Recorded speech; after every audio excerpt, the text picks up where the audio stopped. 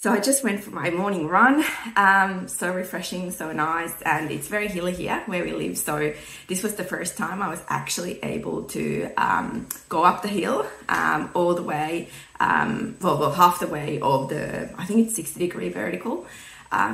Next time I'm trying the whole lot. Like, it's been my target, but it is really hard. Like, you need to really kind of do these jumpy running steps to just keep going, but it's good cardio exercise. And then the funny thing that happened is that I think a week ago, clearly there was a brown snake. So those of you who are not from Australia, so eastern brown snake is the world's second most venomous snake. And we have a lot of them in our area here.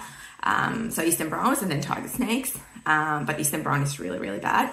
And anyway, there's this property, and then along the fence, just next to the pathway, there was a big, basically a whole snake skin of a brown snake's skin. And I noticed probably a week ago. And then I was like, where's the snake? The skin is here. But then every time I go for a run or walk, I just forget that the snake skin is there. So then I run and then I jump because I think that it's actually the brown snake there.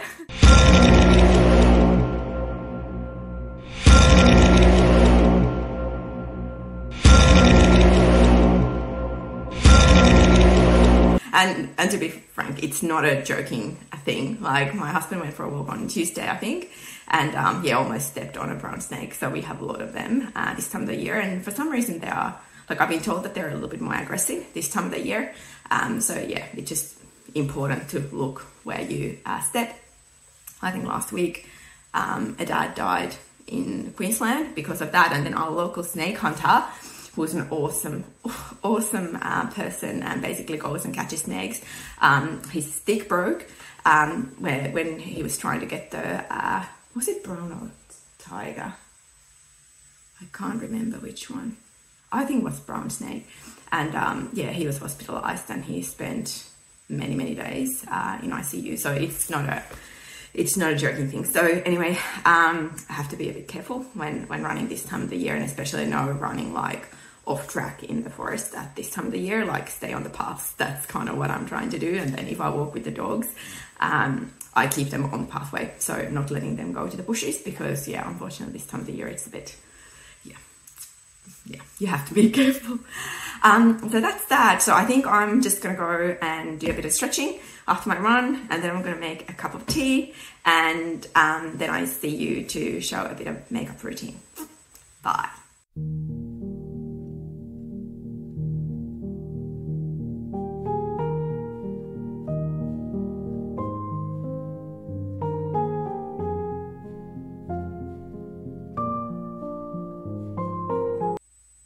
Everyone, I wanted to take you on the bit of a makeup skincare journey today.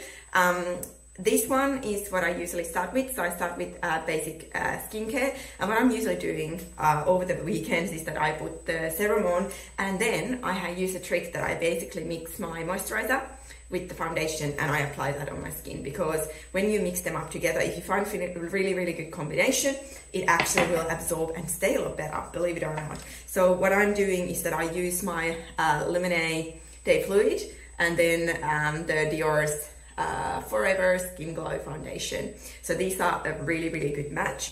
One thing that I wanted to say about the skincare before I go in there is that recently I discovered that some of the skincare products that I've been using have accolade.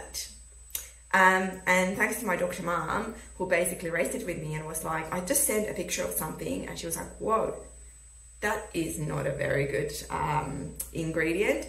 It's highly regulated how much you can have it in your products, especially European Union is very strict about it. So if you buy European products, this was a French product, but it's actually quite scary, because then I started to read about it a bit more, and we as women use a lot more products than just that one product. So if the one product is regulated, use 10 of them, you probably get 10 times more. So I am now actually transitioning and trialing a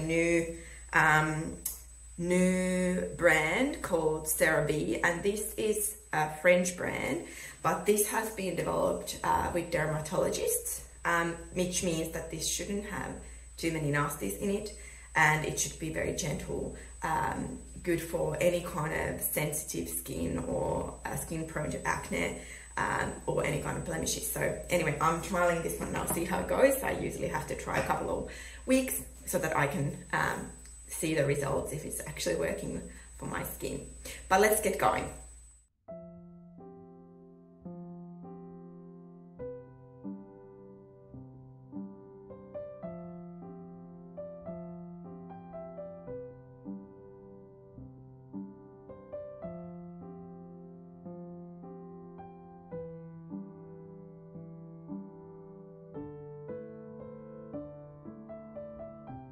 And now I have all my foundation on. I put a tiny bit of concealer as well, and then I just tap it with the brush.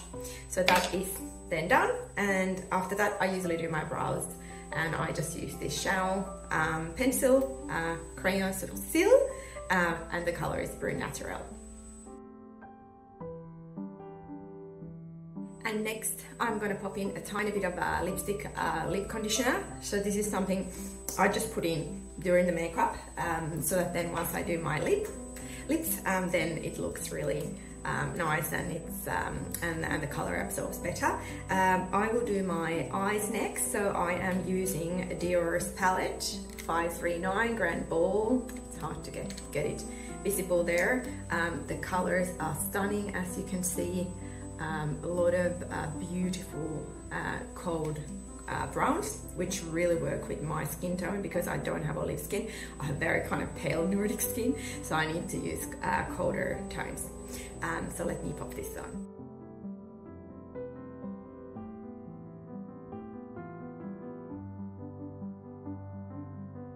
So the next thing I'm going to do is bronzer. So this is my go-to, which is the Hourglass Radiant Bronze Light, and I just love this one. And this one is particularly beautiful when you put it just on the top of the cheekbones. Like I unfortunately don't have big cheekbones. I have a very round face, but I really like this one.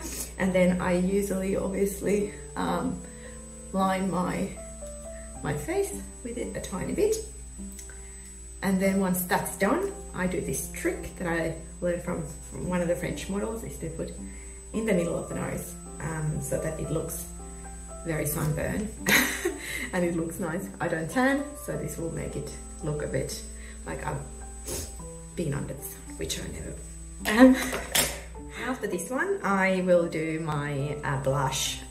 So I use this Chanel one now. Usually I am using Bobbi Brown's Pale Pink. Finally, I found it in Australia. It's been sold out for ages. David Jones finally has it. I just ordered it. But this one is actually really good. It's not as pink, but what I like about this is that it gives a bright blush, which I like. I, again, want to go more for red tones here, like a colder red, rather than brownish contour. So that's that. And before I move to my eyes, I just wanted to show a couple of the products. So Lumene does really nice products that are liquid versions of, the other one is liquid blush, and the other one in instant illuminizer. And what these are really good for is that if you want to carry makeup for work and you don't want to take the powder versions, these are really nice. They come in this beautiful pot and you can use it, and I can show a tiny bit. It's quite nice. Nice shade. You just pop a tiny bit and then use just the brush, and it gives really beautiful glow. And usually for glow, I actually use my MAC go-to. This is what my sister got me addicted to ages ago. But this one is actually a really nice liquid version. So you just pop in a couple of drops here, and again you can just use the same brush to mix it up a bit, and yeah, you just see it gives like a really nice glow to the cheekbones. So yeah, it's a nice, easy to carry with product if you want to try it.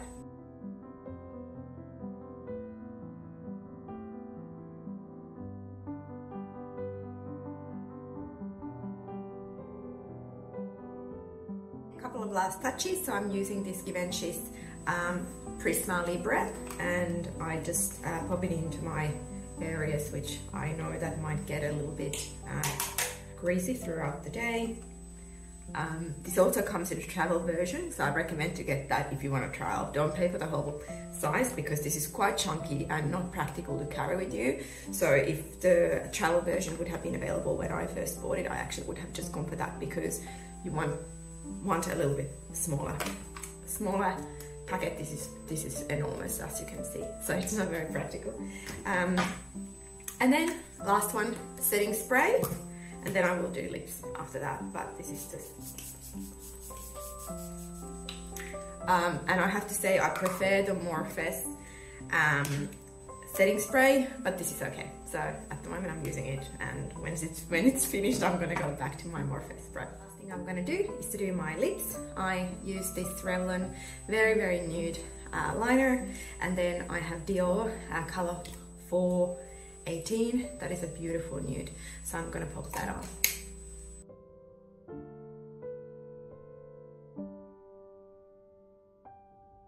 So I just dropped my son to the birthday party, and now I'm just coming to the local DFO just around the corner. Those who don't know what DFO is, so in Australia we have so-called factory outlets. So you just get really good stuff with, I don't know, 70-80% off, like amazing, quite American style, and I love it. So I'm just gonna pop into the RM Williams, and then maybe Witchery, maybe Oraton. I like those brands, so they are all in the same DFO. So I'm just gonna quickly pop in before I pick him up from the birthday party. So I just came back from the birthday party, and shopping was really good. I found a couple of nice pieces which I will show you in the upcoming videos. Really nice outfits, perfect for my European holiday coming up. And then I cleaned the house, and I have to say I'm kind of sick of cleaning this house. Like my Saturday mornings or afternoons always go to cleaning.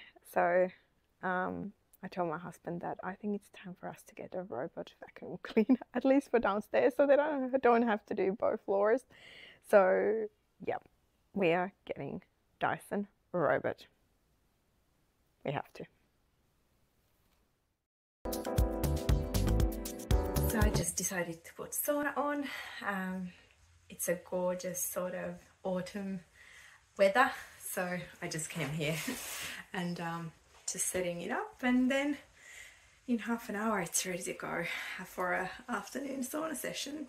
So yeah, sauna was one of those things that when we got this place, that was the first thing that I wanted to build, and we built it during the COVID. So we got Finnish builders building it, the same guys that did the Sydney Olympic Village saunas, and it's incredible. Let me show around.